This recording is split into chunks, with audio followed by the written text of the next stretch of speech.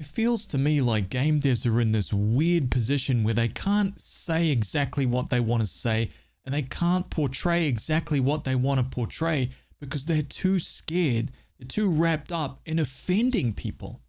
Oh, we can't quite do that because it's going to offend this group of people. We can't add this person into the group because that will kind of offend or marginalize this other group. It's all rubbish. That should never be the focus of any video games. And we actually have a term for that down here in New Zealand. We call that no balls. You got no balls. Video games are a creative space. They've always been that, and they should always be that. They should never have become a checkbox list of things that we need to include in our game so that little Timmy can feel represented. But what actually happened was people started complaining about it.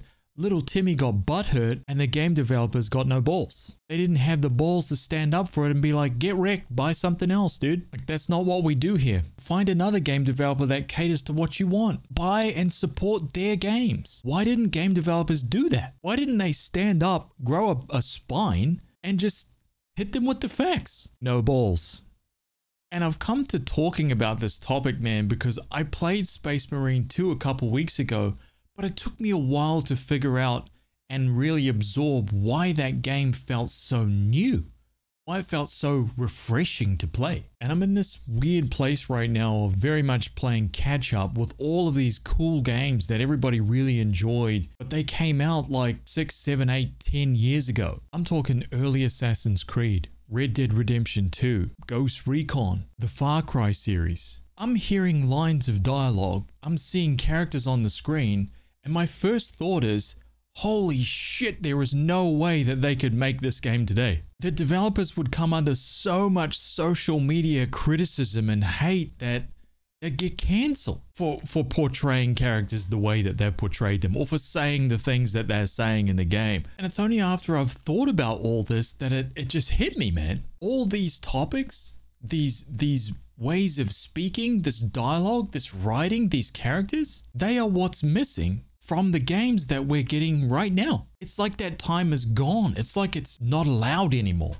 That's so messed up. It's like game devs have put the training wheels on every single game that they're making. Like, we're adults. The average age of gamers is just going up. You're allowed to be offensive. Yeah, you can totally do that.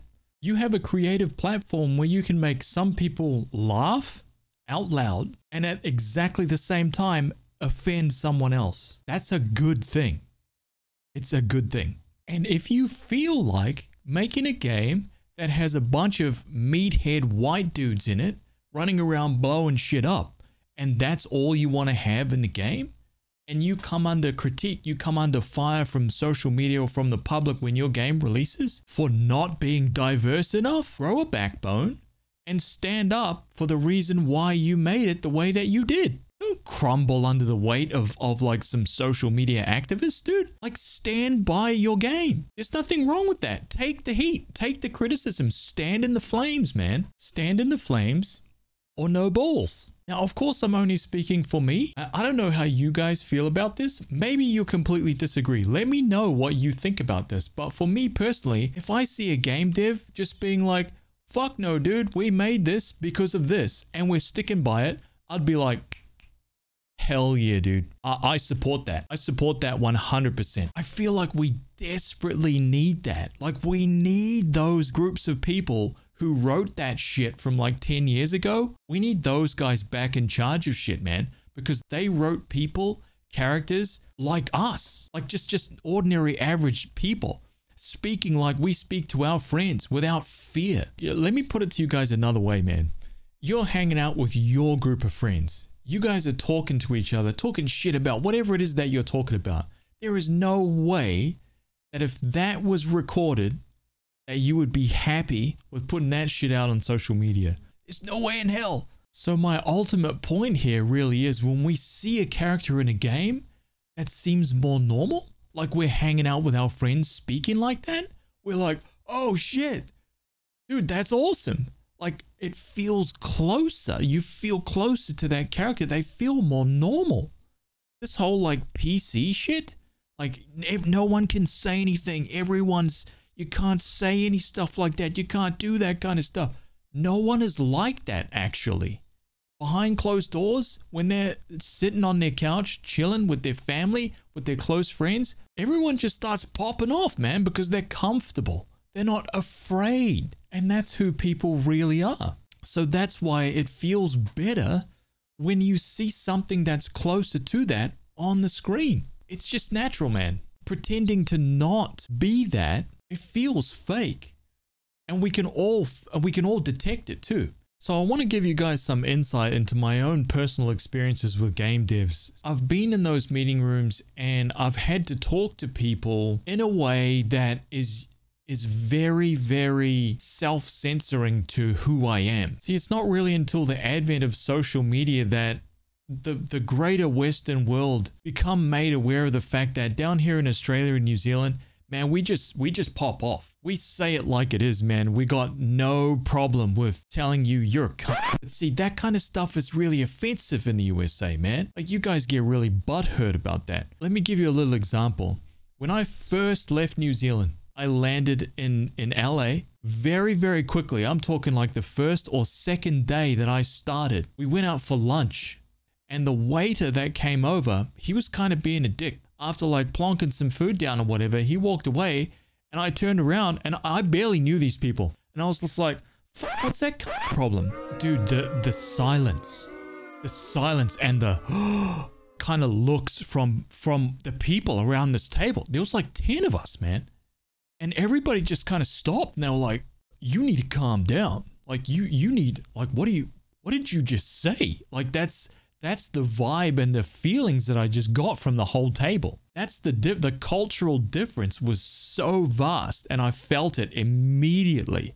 Right there in that moment, that set the tone. Just think of that difference when you're trying to deal with somebody who steps into that meeting room and hits you with a really, really hard topic to talk about. A really radioactive topic.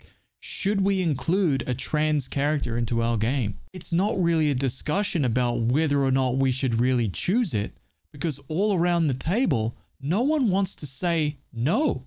No one wants to be the guy that actually says no, because what happens is he's going to be the bad guy. He's transphobic now, and it's got nothing to do with that. Me being who I am, I was the guy that said no. No, why are we doing that? Like, what's the reason? Is this just a tick box kind of thing? And I will tell you this, the amount of times that I was called into a meeting room to specifically express my opinion on adding characters into games just because we have to tick them off. That's a real thing. And any gamer out there that has no idea about what actually goes on, I'm telling you, it's a thing. Diversity hires are a thing. Everybody kind of knows that now. Hey, we need to hire some people.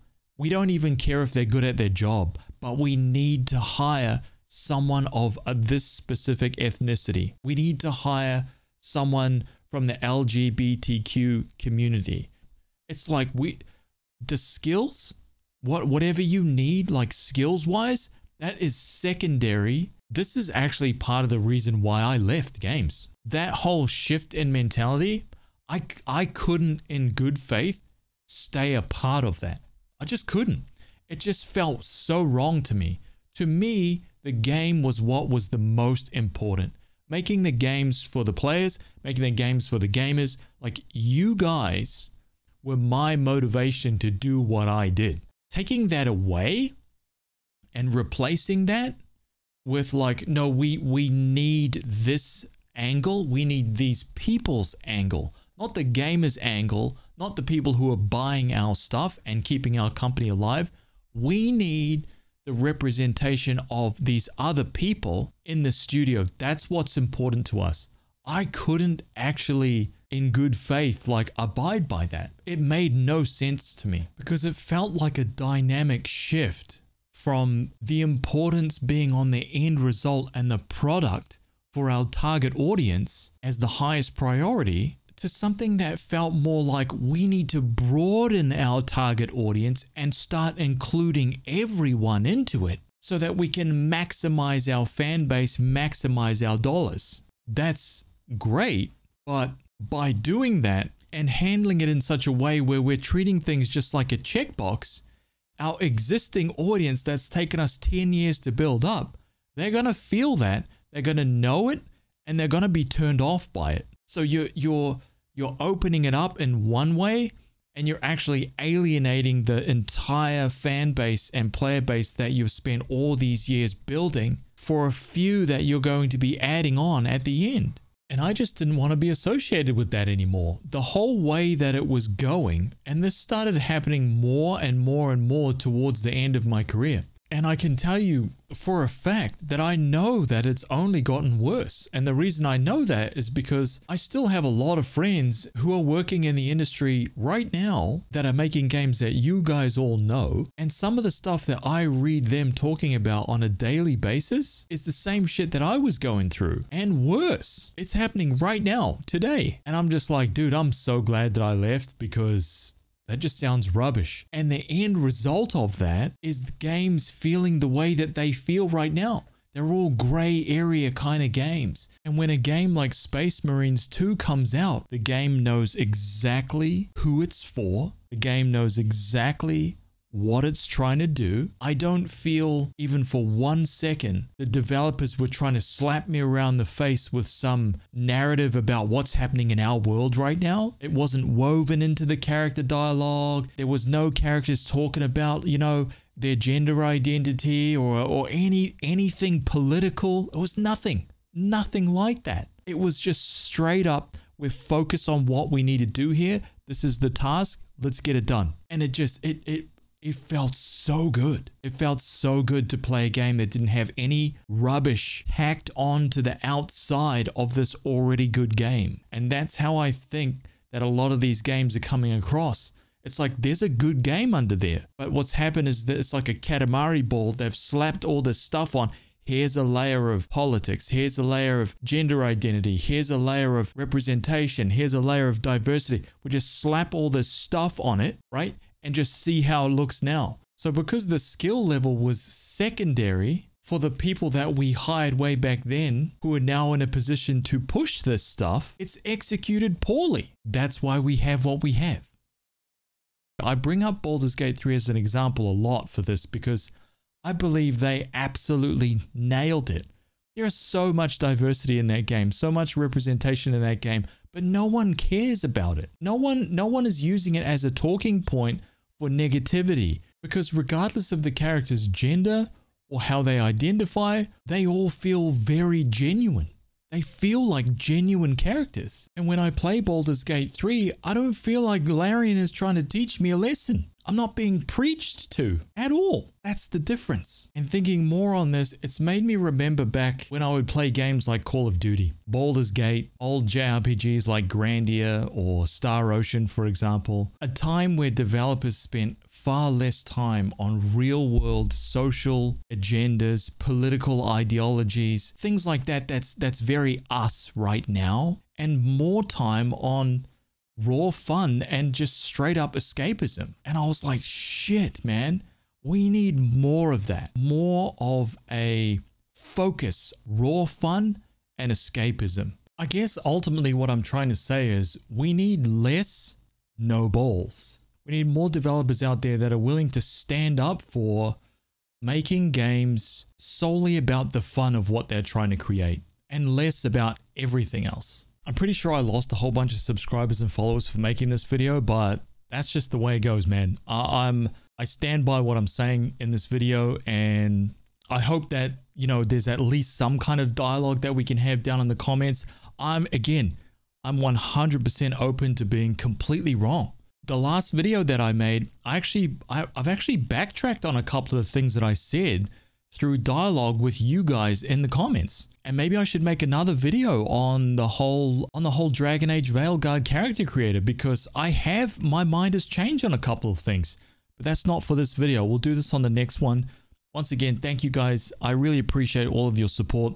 The Patreons, legends, everybody who subscribes to me here on YouTube, my Twitch channel. It's obviously the most supporters over there. I really appreciate you guys. You should see all of your names right here on the screen, just as a little thank you. See you guys in the next one.